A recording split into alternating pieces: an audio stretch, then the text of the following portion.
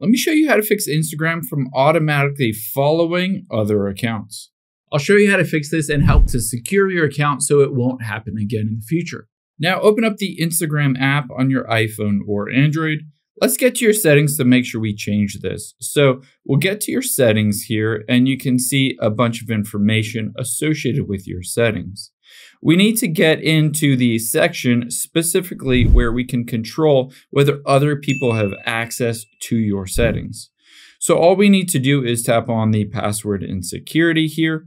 And the first thing we're going to do is check to see if someone else is logged into your account to make sure that specific person who might be logged into your account might be following other accounts or following random people.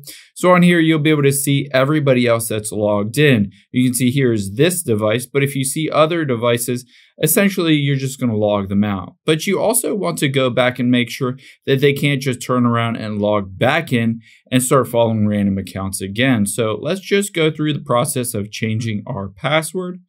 Once we have entered in the current password, we can enter in the new one, and it will say log out of other devices. Choose this if someone else is logged in, aka following random accounts.